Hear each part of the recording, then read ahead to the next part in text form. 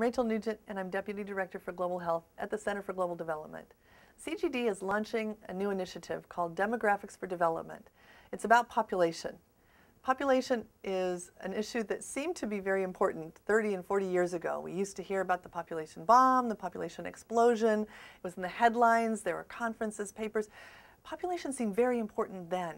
And the way that it was looked at was too many people were going to overconsume the world's resources and we would enter some kind of neo-Malthusian death spiral where we couldn't survive because of overpopulation. That didn't happen. Does that mean that population is no longer important? Population is still important, and a number of things have changed to make it more important for development and the prospects for development of the poorest countries in the world today. I'll tell you why, and I'll tell you what CGD is going to do in this new initiative to better understand those issues and how development policymakers can look at population and improve their prospects for better development. Population is very simple. It's all about how many people there are and where they are, and how those two things change. Population growth or decline, location decisions, emigration, urbanization, that's population, and that's what we're going to be looking at in this new initiative. Why should this affect development? Well, if there are more people, there are more mouths to feed and fewer resources to go around for each person. This is one of the issues we're going to look at very carefully in our initiative, because poverty is still the overriding issue in developing countries today.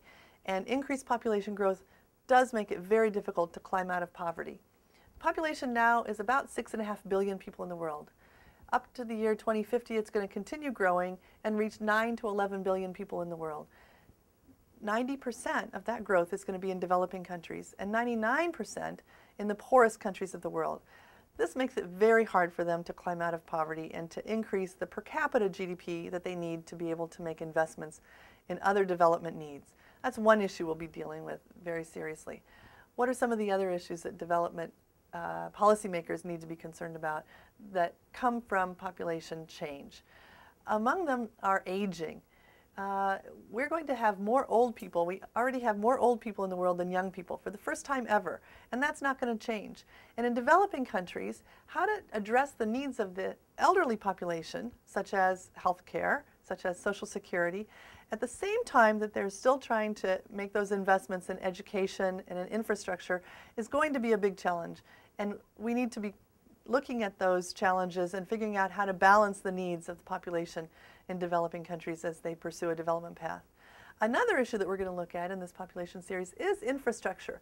How do you make the infrastructure needs match the population?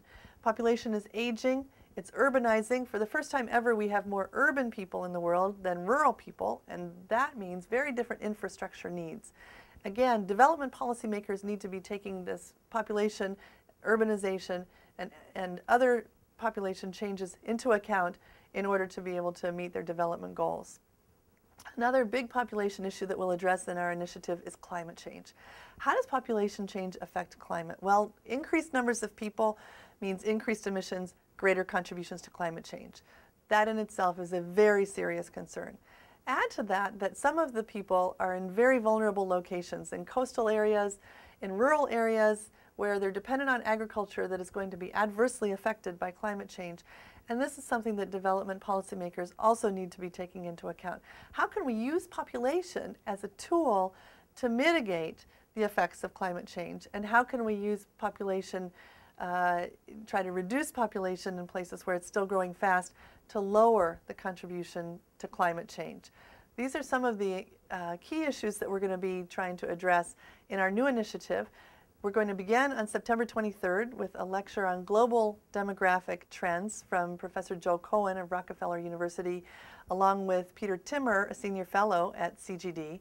And we're going to continue for the next year with 5 more lectures on different aspects of demographics and how they affect development. These are all public, and we hope you'll join us.